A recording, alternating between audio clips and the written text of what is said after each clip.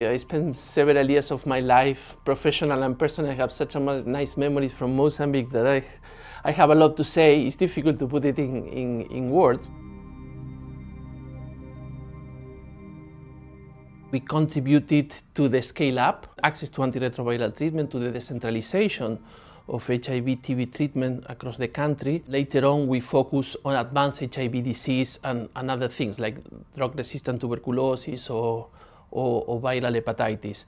So I think that all these include several challenges about the improvement, maintaining the quality of care at the centralized level, supply challenge, working in close collaboration with authorities, breaking the stigma for HIV-TB, explore new avenues, starting to working with key populations. That is related to mostly our main focus, who was HIV-TB and viral hepatitis. But of course, as a MSF, we were always very reactive to the emergencies through all this year, especially related to outbreaks, cholera outbreaks, measles outbreaks, natural disasters like floods or the consequence of the cyclones. So that was a real challenge as well. I think that the history of MSF in Mozambique, well, it's a life history. It's 40 years now. If you analyze or if you see in perspective all this year, the organization has been playing a key role through the different years. At the very beginning, crucial engagement in the response to the consequence of the civil war, later on to the natural catastrophes. I guess that the history of Mozambique is the history of MSF,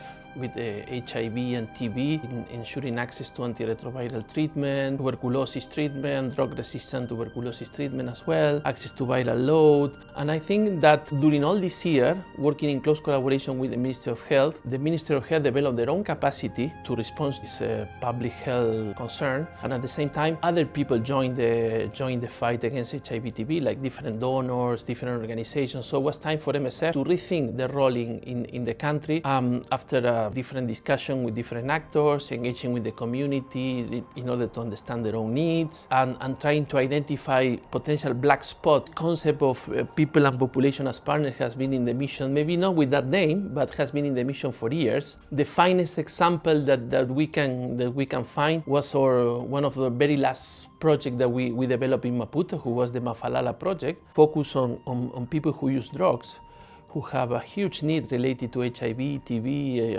and hepatitis C. Whole project, since the very beginning, since the conception of the project, has been including patients and including communities, because sometimes the community is beyond the patients, and sometimes the communities and the patient can have different understanding of things. So I think that that project is one of the finest examples that we can have as a engagement with our patients and our communities. Patients interacting between them and between the community and between the MSF and the MOH workers. I am very happy to see that MSF is reaching 40 years of present, 40-year anniversary of MSF in Mozambique. Very proud of what MSF has been done. Very proud about our collaboration with patients, communities, authorities, in the way that we tackle. I am happy to be part of that history. I am happy that MSF keep going on that. And well, congratulations for this anniversary.